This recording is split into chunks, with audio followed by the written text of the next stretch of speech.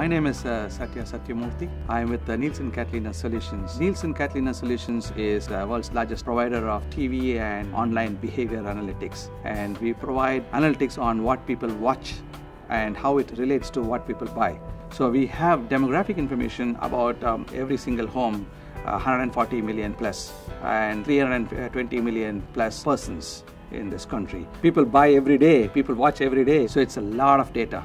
The very existence of Nielsen Catalina Solutions is to provide analytics on this big data to fulfill three tasks. One is audience definition. We identify the audiences for the various targets. The second one is audience enablement, or actually the placement of the ads. And the third one is the return on investment, measuring whether the ad which was placed, where we identify the audience, place the ad and measure the effectiveness of the ad. Problem was, we should be able to run a number of analytics on the same data set at the same time concurrently. The key factors that made us select H2O. Number one was ability to interface with our existing application using Java. So we had to choose a platform which provides us the interfaces to communicate. Number two is ability to handle the amount of data which we use and we produce. I can customize H2O software to suit my needs, and they provided the interfaces for me.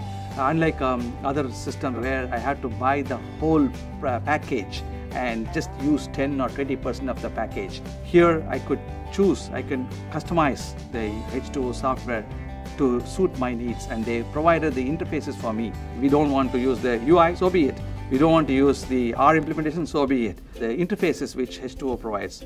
For example, we wanted a REST API to communicate with our Java implementation, and H2O provided REST API and the speed of support. We wanted to add a new data munging algorithm, and we could tap into the developers and we could get the data munging algorithm implemented quickly. And the other reason for choosing H2O is open source.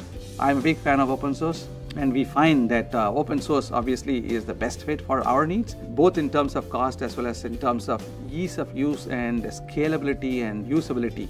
Cost is not the only issue. Okay, I am a firm believer of getting professional support for open source, and we have got professional support from H2O. There's a problem, for example, in open source, there are hundreds of developers around the globe who are actually having a visibility into the product, into the code, and they can fix the problem before even it surfaces. I was able to tap into anybody in the support team and ask them questions, or we wanted a new feature to be introduced. We tapped into H2O support team, and they were able to quickly build the feature for us. The learning cycle was very small for H2O compared to other open source tools too.